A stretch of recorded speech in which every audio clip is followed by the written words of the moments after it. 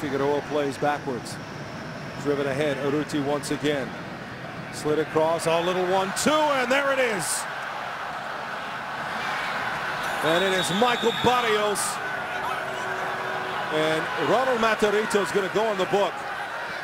The way he ran at the referee's assistant. But Michael Barrios slides it by Saunders, and Dallas early in the second half is in front 2-1. Well, that ball causes problems. Look at this, not in unison, stepping up right there, and McNamara this time keeps them on. This is the 1-2.